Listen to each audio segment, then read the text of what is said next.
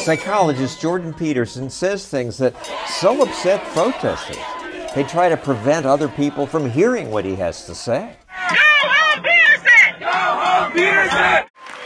But other people flock to hear him speak and to buy his books in which he says, to find meaning in life, you must take responsibility. Some time ago, I made 2 short videos with Peterson. After those videos aired, many of you asked us to release our full interview. So here it is. Young men get excited when you talk to them about responsibility? Yeah, fancy that, eh? Who would have ever guessed that? I wouldn't have. No, no kidding. No kidding. Yeah, well, I did this series of biblical lectures in Toronto, and they concentrated on, imagine this as an invitation to a lecture. Okay, we're going to talk about the Old Testament. We're going to talk about the Abrahamic stories, right? In a really dark way. I'm going to rent a theater and I'm going to invite young men to come. It's like, you think that's going to be successful? And we're going to talk about responsibility and truth. It's like, oh, they'll be beating down the doors to attend those lectures. And well, they all sold out.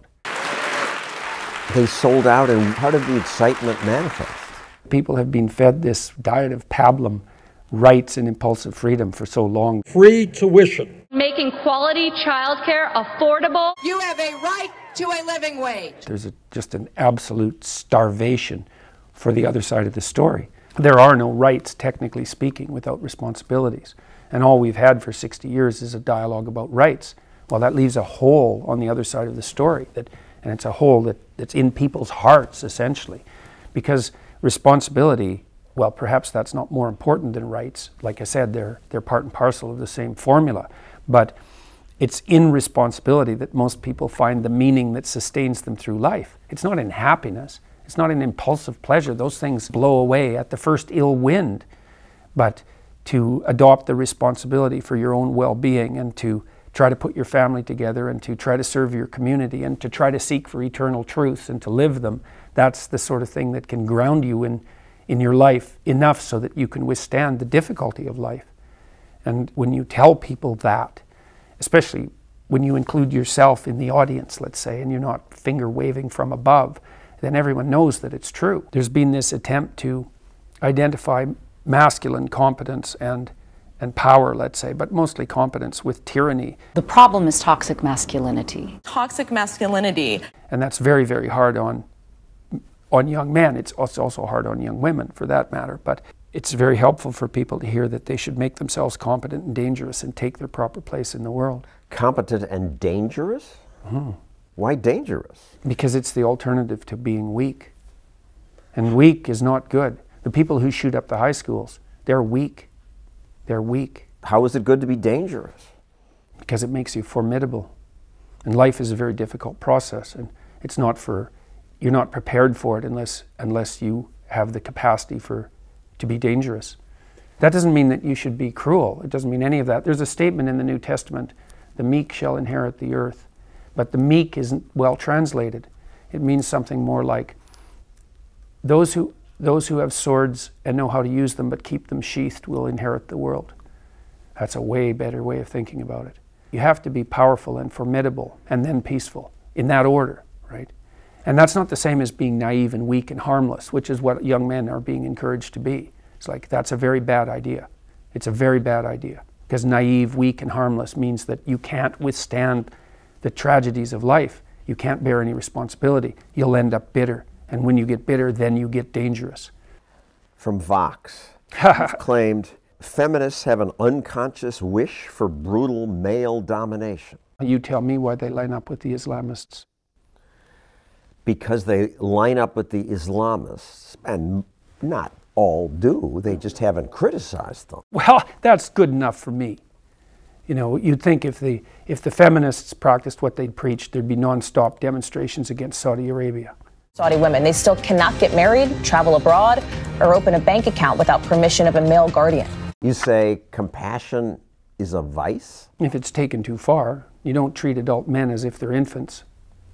You don't divide the world into victim and oppressor, and then assume that all the moral virtues on the side of the so-called victims. It's an extension of the infant predator narrative, as far as I can tell. Now, you're either an infant or a predator. Well, that's just not a good way of conceptualizing the political world. There's an entire literature, psychoanalytic literature, on the dangers of overcompassion, hyperprotectiveness, helicopter parenting, all of that. When you have children, you have to encourage them. You have to encourage them to take risks because they have to grow up and take their place in the world. You can't protect them too much because if you do, you destroy them. That's the motif of Hansel and Gretel, right? Two kids lost in the woods. They find the gingerbread house. That's a little bit too good to be true, right? It's not only shelter when you need it, but it's candy. What lives inside the house that's too good to be true? The witch that devours you, right? That's excess compassion. So you don't want your mother to do everything for you, that's for sure. There's a rule if you're dealing with the elderly in like extended care homes. Don't do anything for your clients that they can do themselves because you undermine their autonomy. And so there's a certain amount of harshness that goes along with that, just as there is if you're a good mother, because you have to separate yourself from your child and allow them to make hurtful mistakes, right? I mean, it's very difficult if you're a compassionate person to stand back far enough to let your children take necessary risks. But one thing I'm not getting, there's a big difference between letting people do something for themselves and saying men should be dangerous. By dangerous, that implies I should be ready to threaten someone, to hurt somebody. No, you should be capable of it. But that doesn't mean you should use it. There's nothing to you otherwise. Like if you're not a formidable force, there's no morality in your self-control. If you're incapable of violence, not being violent isn't a virtue. People who teach martial arts know this full well, right?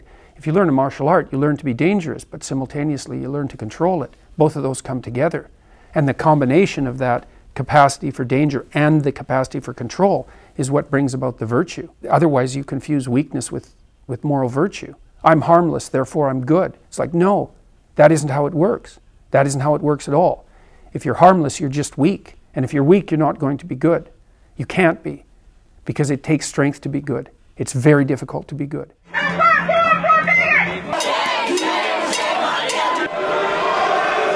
And your critics, your female critics say, you men are already stronger than we. You abuse us, and you're encouraging that. No, well, that's definitely not the case. I mean, I've had tens of thousands of people write me now and say that, you know, they've taken my message to heart. They were nihilistic or addicted or aimless or having trouble in their relationships or not moving forward with their partners, their wives or girlfriends. And they've been trying to develop a vision for their life and to take responsibility and to quit using deceit. And they're better for it. And there's no downside to that for anyone, men and women alike. And most of the reason that men have been coming to my lectures is, I think part of that's just an arbitrary baseline fluke. Almost all the people who watch YouTube are men. It's like 80%, 75, 80%. It's about the same for me. So it might be that my message is particularly attractive to young men, or it might just be that, you know, I was particularly popular on YouTube and that's mostly a male domain. Yeah, it's popular with young men because you're saying, yeah, go ahead, abuse women. No, I've never said anything like that, and I think that that's... It's okay to hate trans people. No, it's not okay particularly to hate anyone, maybe even your enemies. And what I've talked about has virtually nothing to do in any real technical sense with trans people. The stance I took on Bill C-16 was an anti-compelled speech stance, and I stand by it. Government. Absolutely. There's never been a piece of legislation in the history of the English common law that compelled private speech. Not once. There has been legislation that compelled commercial speech. So, for example, if you sell tobacco, you have to put a warning on the product. But that's commercial speech. It's very, very limited, and even that's been extraordinarily limited. The Supreme Court in the US in the 1940s came out and stated forthrightly that there was to be no compelled speech generated by the legislative and the executive branches, that was unconstitutional. And it violates English common law tradition. And the fact that it has to do with transgender people is virtually irrelevant. The issue is compelled speech. And if it wasn't the issue, this would have died away. All this scandal surrounding this would have died away 18 months ago. It's not what it's about. It's about the government and the ideologues that are pushing this sort of legislation, attempting to exercise tyrannical control over voluntary speech. And that's a no-go zone as far as I'm concerned. So somebody wants to be called Z or Zer. Why not? I don't care what people want to be called. That's fine, but that doesn't mean I should be compelled by law to call them that. The government has absolutely no business whatsoever, ever, governing the content of your voluntary speech. Like, I don't even like hate speech laws. I think they're a big mistake. And that says what you can't say, right? This is what you have to say. That's a whole different So you were ballgame. personally willing to accommodate people if they want to be called something odd. We could have a conversation about that, and if I was convinced that you knew why you were asking that was actually in your best interest, and you weren't just attempting to exercise ideological control over me for reasons that had absolutely nothing to do with you personally, then I might consider it in my private conversation, just like I would if you asked me to use a nickname, for example. So, but there's a big difference between privately negotiated modes of address and legislatively demanded, compelled speech. It really has nothing to do with transgender people or, except peripherally, the transgender issue. It's complicated because the legislation that I objected to also writes a social constructionist view of human identity into the law. Social constructionist? Nobody knows what that means. It means it's the theory that underlies the proclamation that gender identity is only a social construct, is only something you learn, it's only a performance, that it has no grounding in biology. That's wrong. Now it's written into our law. Why is it wrong? Lots of people believe this. If it weren't for our sexist society, we'd be much more alike. That's actually not the case. The science on that is absolutely clear. So as societies become more egalitarian, and this is mainstream science, by the way, this isn't pseudoscience, this is mainstream science, and it was discovered by people who are basically liberal or left-leaning, so it went against the grain, which is part of the reason why it's actually reliable. As societies become more egalitarian, the differences between men and women increase rather than decreasing, and that happens for personality. It happens for spontaneous interest, like the domain of your interest, which is basically people versus things. And it happens for the probability that women will enroll in STEM fields. So the more egalitarian the society, the lower the probability that women will enroll in STEM fields. And that runs contrary to the desires of the researchers who generated the data, because no one wanted that. It came as a shock to everyone, but that's how it is. That's what they found. And those papers have been cited. They've studied tens of thousands of people in dozens of countries, and the papers have been cited thousands of times. And yet when you say this, it infuriates some people. No, it should infuriate them, because I'm going right after the heart of the radical leftist doctrine. So it's no wonder they're infuriated. The radical leftist doctrine, which is? Well, partly it is that human identity is purely learned.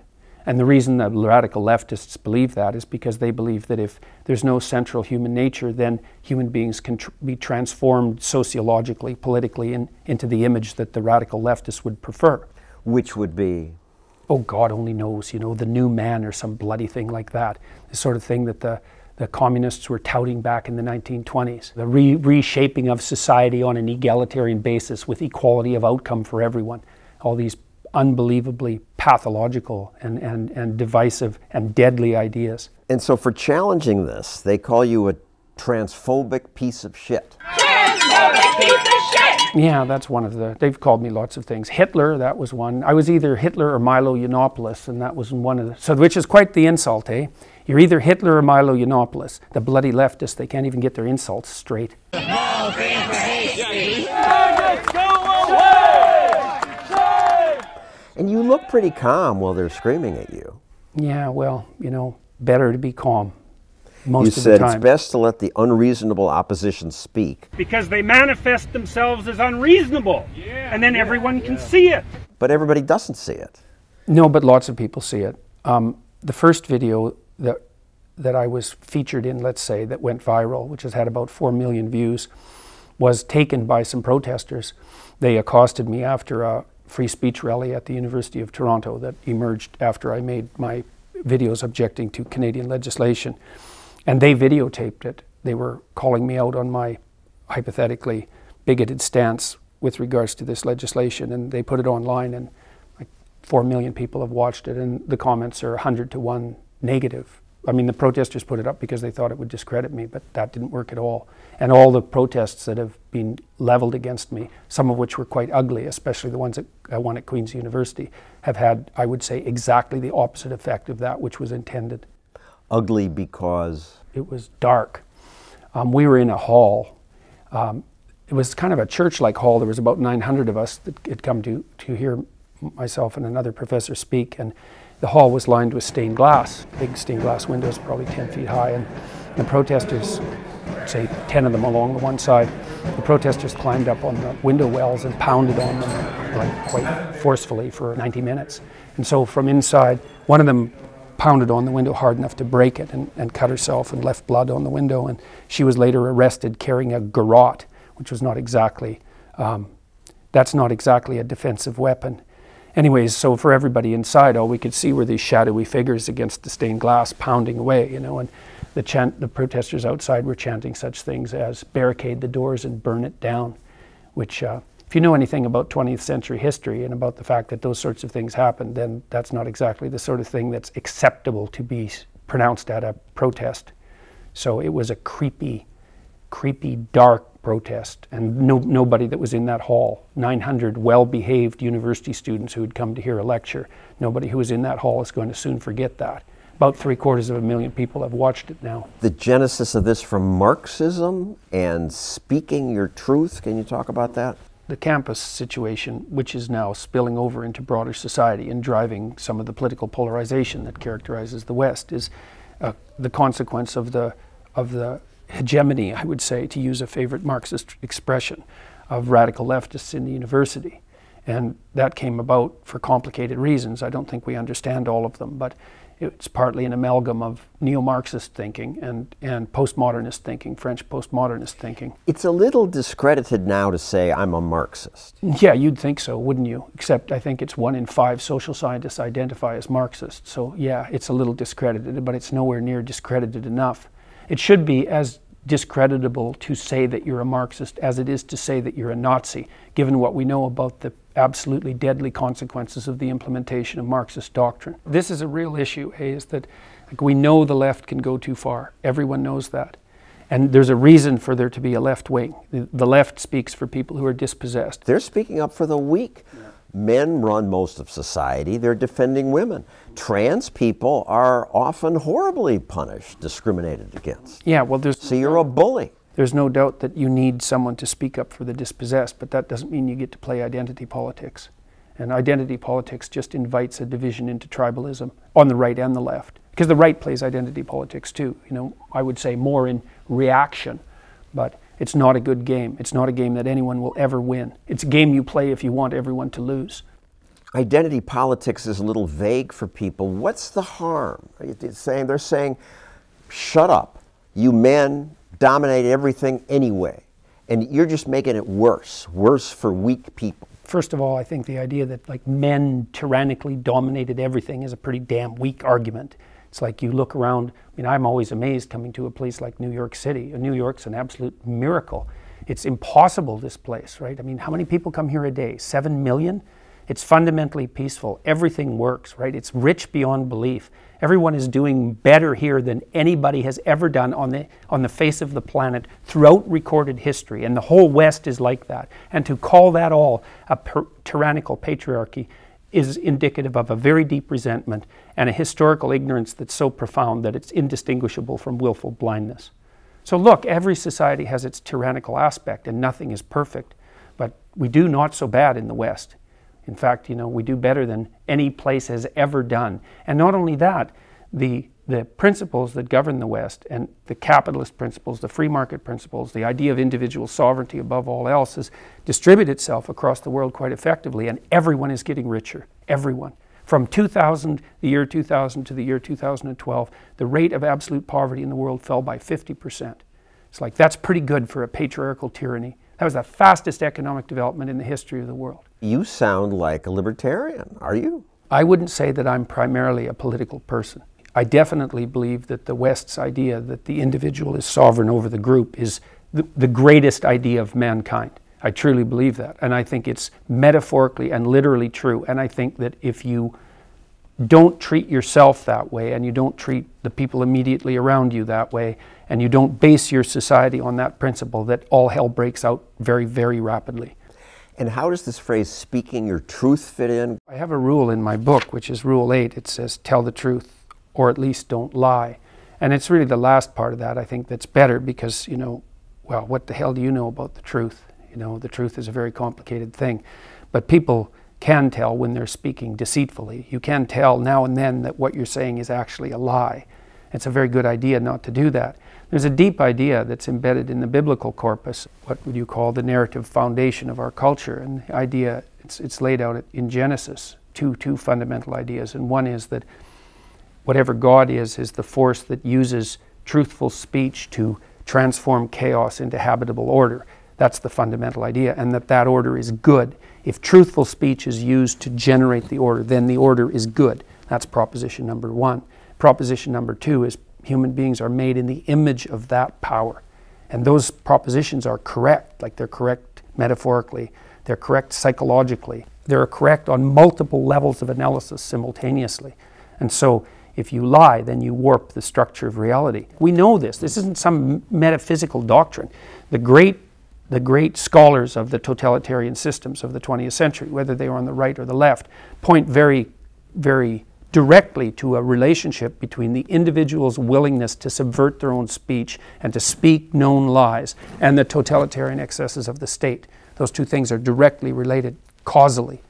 Truth is better, but you talked about the postmodern, I'm speaking my truth. There is individual truths. There's no doubt about that. I mean, you have your own experience and you can relate that in a way that's unique to you, but that doesn't mean that we don't have to inhabit a truth that's universal simultaneously, because otherwise we can't stay in the same place at the same time. There has to be an overarching conceptual framework that we all agree on, or we can't exist peacefully. So if you don't want us to exist peacefully, then you can demolish the overarching framework and let everyone revert to their own personal truth. But all that means is chaos. You can't even run a household that way. I mean, you have your desires and what you need in your household, and so does your wife and the rest of your family members, but you have to engage in continual dialogue to organize that into something that's collectively inhabitable. Not if I'm speaking my truth. Well, you try that with your wife and see how far that goes. So it doesn't work locally or familially or socially. It's a form of narcissism to make that claim. And you say some people are scared now to speak up. Comedians won't go and play on university campuses anymore. So what do we do about that? I know what I did about it. I said I wasn't going to partake in it, you know.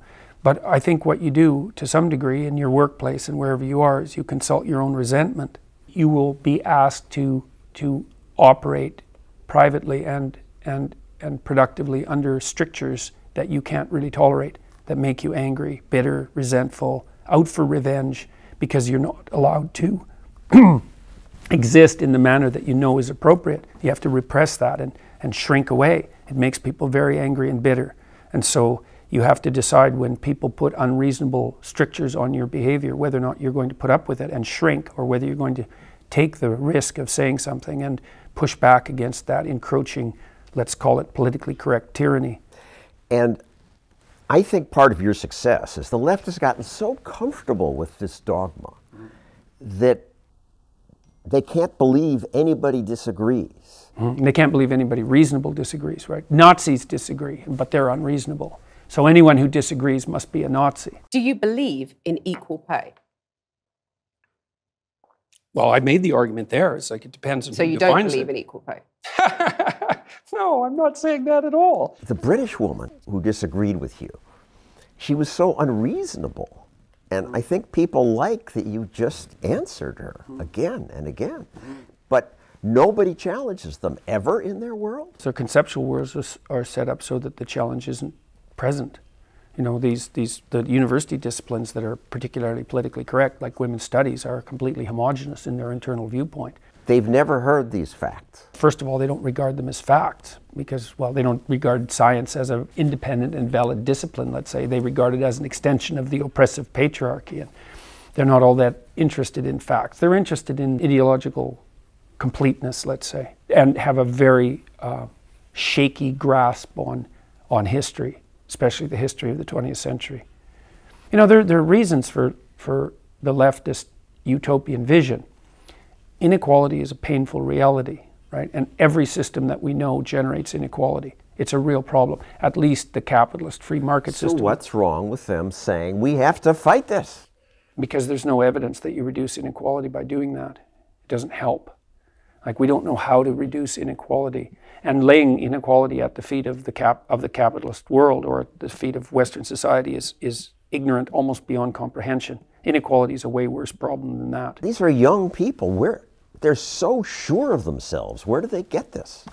Oh, well, you can lay that primarily at the feet of the universities, as far as I'm concerned, the humanities and and the social sciences, the humanities in particular, disciplines like women's and ethnic studies, which are corrupt right to the core and have been ever since their inception. They're ideologically motivated by their own admission. They're out to produce radical leftist activists by their own admission. All you have to do is go to the websites of these disciplines and look at how they advertise for new recruits. They feed students who are confused and often cynical, prematurely, and bitter, an absolutely toxic ideological brew that's predicated on the idea that compassion trumps everything as a moral virtue and that society is essentially tyrannical. It's like society is tyrannical, but it's not essentially tyrannical. And compassion isn't the only virtue. And we don't know how to deal with inequality in any case. And the Marxist doctrine, despite its surface attractiveness, is clearly murderous. We've got 100 million corpses stacked up to demonstrate that. Murderous then, but they say Stalin is a bad individual. Doesn't mean that. Yeah, so was Mao, so was Pol Pot. The thing is it was tried everywhere, under all sorts of different conditions, by all sorts of different people, with all sorts of different rationales, and the end consequence was always the same. Look at Venezuela. Do you know it is now illegal in Venezuela to list starvation as the cause of death in a hospital? That's how the Venezuelan government is dealing with food shortages, right? They've made it illegal to diagnose starvation as the cause of death. It's like that pretty much sums up the Marxist doctrine. So if people, I've heard this all many, many times, that wasn't real communism. You know what that means? That means that if I would have been the benevolent dictator in the place of Stalin, then I would have brought in the utopia. There isn't a more narcissistic and toxic and inexcusable statement that you can possibly make. And what does communism have to do with you calling somebody by the name they want to be called? Well, what's paramount? Is it your group identity or you as an individual? And the collectivist claim is that the proper mode of analysis is better. So we're all in this together. People like that. Yeah, the collectivist idea is that the canonical element of your identity is your group, whatever that is. Now that's a problem because everyone fits into multiple groups, which is why intersectionality arose, right? Because that was the left's discovery of their own Achilles heel. But the fundamental claim is that, yeah, people are best conceptualized as part of their group identity and that you are obliged to respect that identity no matter what. And that drives, in part, these legislative moves that make address that takes into account group identity of paramount importance. So it's a tenuous connection, but the thread still exists. It's connected, at least in part, through the doctrine of radical egalitarianism, right? The idea that equality outcome is the goal to be desired, even hypothetically, which of course it's wrong hypothetically and wrong practically for a variety of reasons. I mean, the first is you don't want to equalize across all possible dimensions of comparison because that would make everyone exactly the same in every possible way. And you can't imagine a situation that would be less commensurate with freedom and diversity, let's say, which is another of the left's shibboleths, than a society where everyone was compelled to be equal in every possible way. But people like that idea. We're all equal. Yeah, well, there's truth to it in a sense. Like we're all equal before God. We're all equal before the law. But that's where it stops. And then we're as different as we can be after that. And then we actually want to be, because you don't want to pursue the same things that I want to pursue. You don't want to succeed in the same way that I want to succeed. And you might say, well, we don't want there to be success because there has to be failure. You know, and that's a problem. That's the inequality problem. But is that really the case? Is you want to eradicate success as part of the price you pay for eradicating failure? No one lives that way. People might say that's what they want, but no one lives that way, because if you eradicate success, then you have no impetus for action. What are you doing? You acting so that you'll fail? Is that your motivation? Well, if you want to be motivated, which means if you want to have a purpose in life, like a purpose to set us against the suffering, then you have to be aiming at something where success is a possibility. And that opens up the landscape of success and failure. And there's pain associated with that. But that doesn't mean we eradicate the hierarchy of value itself and leave no one with anything to do. It's a terrible doctrine in every way. And it's mostly motivated by resentment. Jumping to the happier part, 12 Rules is unbelievably successful. It's probably sold 850,000 copies now if you include the worldwide market in 2 months. #1 on Amazon for a while. That almost never happens with nonfiction. Yeah, well, it's also a difficult book. You know, it's a dark book as well. So it's not the sort of thing that you would expect people to line up to buy. So, but it's fundamentally an optimistic book.